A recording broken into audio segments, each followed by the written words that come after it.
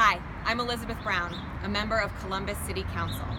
True economic growth that's broadly accessible can only be achieved using progressive tactics. And that's my focus on Columbus City Council. One idea lately that we're pursuing is specifically to address our immigrant and refugee community.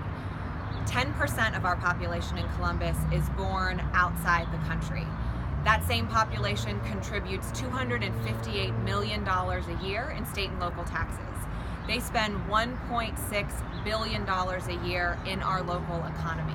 It's critical to our economic sustainability and our future vibrant, diverse growth to make sure that this community can thrive and prosper in Columbus. Yet right now, they face a series of threats and insecurity. So on council, we are trying to put together a legal defense fund that will address these needs.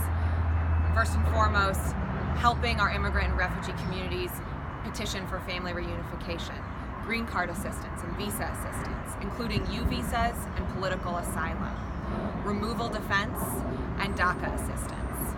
This is one of the ideas that we're pursuing on Columbus City Council that's pro-growth and progressive. I'm excited to learn from my other New Deal leaders about their ideas and to share my own.